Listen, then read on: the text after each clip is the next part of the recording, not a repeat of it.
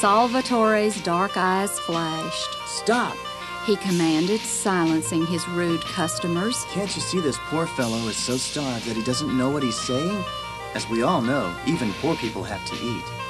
And with that, the kind chef removed the piping hot pie from the oven and placed it carefully in a big flat white box. Here, my friend, he said, handing it to the beggar king. At least tonight you won't have to go to bed hungry. The king was overwhelmed by Salvatore's generosity.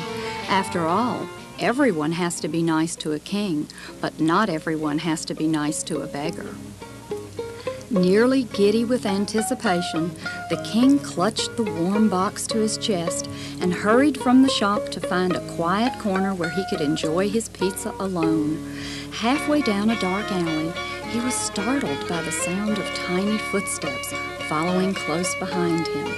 Frightened, he stopped in his tracks and spun around. "Just some of my smallest subjects," he said with relief as a pair of field mice scampered across the cobblestones. But before he could reach the sunlit piazza at the end of the alley, he heard footsteps again. "Who goes there?" the king demanded. He peered into the whispering shadows behind him as slowly, one by one, 7 heads covered with curly mops of hair appeared out of the darkness. The tallest of the children stepped forward. "My name is Giancarlo, and these are my brothers and sisters," he said. "We are orphans, and for a slice of pizza, we'll gladly entertain you." At first, the king clutched his pie even tighter, but the faces of the children softened his heart. He remembered the old woman in the marketplace and her generous offer to share what little she had with a hungry stranger. He thought of all the food at the palace and wondered how he could be so selfish. "How many of you are there?" he asked. "Only 7. The smallest of the orphans shouted. "And I make 8. said the king, laughing. Taking a small jeweled knife from his pocket, he divided the pie into 8 equal triangles and passed one to each of the children. And so the 7 orphans and the beggar king sat down to feast on the delicious pizza from Salvatore's pizzeria. As the king inhaled the rich perfume of the pizza sauce, he closed his eyes and saw fields of ripe plum tomatoes and golden semolina wheat bowing in a soft summer breeze. He tore at the thin golden crust with his teeth and rolled the soft cheese on his tongue.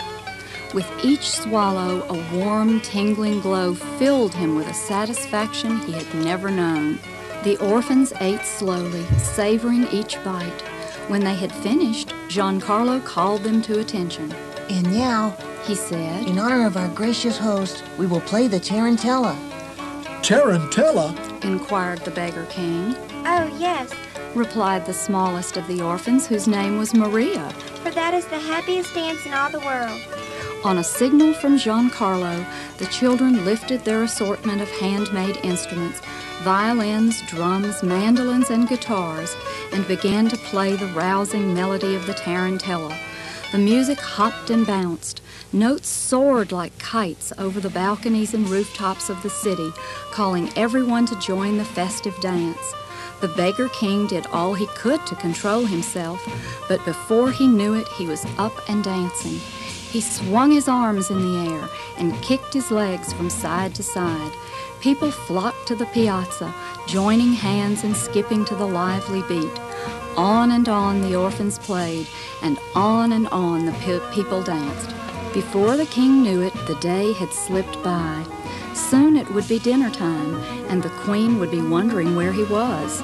Sadly, he danced away from the piazza, away from the crowds of the city, and returned home to the palace. He snuck back to his chamber, removed his rags, and dressed quickly for dinner. That evening, as usual, the king sat at the head of his long banquet table, spread his napkin on his lap, and lifted his fork. One by one, the chefs paraded in with trays full of food and began to sing. Bon appetit, our lord and king. Fine food and drink is what we bring. "Enough!" cried the king as he dropped his fork with a heavy thud. "I'm not hungry!" What? Not hungry? Wailed the chefs, and the knives and spoons in their apron pockets began to rattle. They were afraid the king was so displeased with their new creations that he would throw them all in prison. What? Not hungry? Gulped the queen, convinced that her husband must be very ill. She called for the court physicians, who rushed to the king's side with their potions and lotions. Simply indigestion. Clearly influenza. A catastrophe of gastronomical proportion, they pronounced. No, no, said the king, brushing them away. I've never felt better. He then told the astonished court about his day as a beggar in the city and his discovery of pizza, the one food that truly satisfied his royal appetite. Pizza? Pizza? Pizza? The chefs whispered, puzzled. Braised rabbit and cherry sauce? Perhaps, but pizza? As he recounted his adventures, the king recalled his promise to Salvatore and ordered his guards to bring the young chef to the palace. Before long, the guards returned with the frightened pizza maker and presented him to the king. Immediately, Salvatore recognized the hungry beggar who had visited his pizzeria. He rushed forward to embrace him, then remembered where he was and fell to his knees. The king rose from his throne. Tapping Salvatore on the shoulder with the royal ladle, he pronounced, I dub thee, Sir Salvatore, Knight of the Golden Crust. Then he rewarded the chef with a castle for him and his family to live in and an oven made of pure gold. In return, Salvatore taught all the king's chefs his secret recipe for pizza.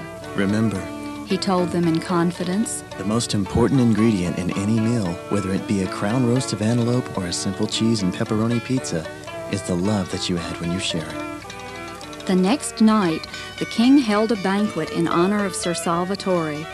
He invited all the people of the city, rich and poor alike, to come and feast on pizza at the palace. Nor did the king forget the orphans, who were his special guests. One by one, the pies popped out of Salvatore's golden oven and onto silver trays, which the chefs held high as they marched into the banquet hall singing, Make way, by royal decree, our popping height delivery. The king who frowned upon the rest now bids us all to try the best. In every shape and sort and size, behold our wondrous pizza pies, with meatballs, peppers, extra cheese, with no anchovies if you please. So raise your voices loud and clear, and join us in this royal cheer. Bon appetit, long may you eat. A thunderous roar rose from the crowd as the pizzas made their way through the hall. There were mushroom pizzas, sausage pizzas, and pepperoni pizzas. There were double-decker pizzas, pizzas stuffed with elephant meat, octopus pizzas, and the king's favorite, rainbow pizzas. There were round pizzas, square pizzas, rectangular and triangular pizzas, hot pizzas and cold pizzas, white pizzas and green pizzas. Some pizzas were no bigger than a coin, and others were so large it took 10 people just to hold one up. Everyone ate and ate until they were full.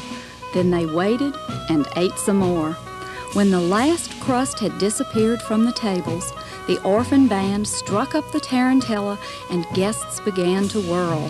Salvatore, noticing little Maria standing outside the circle of dancers, scooped her up onto his broad shoulders and twirled around until they both collapsed on the floor, dizzy with laughter. Ooh, I haven't had this much fun since I was a princess, the queen declared, beating her crown against her knee as if it were a tambourine. If only the party didn't have to end. And that was when the king had his brilliant idea. The next day, he sent a royal decree throughout the kingdom. Every Saturday night was to be pizza night at the palace. And the king, who never again lost sleep on account of his growling stomach, shared feast and fortune with his friends for the rest of his very long life.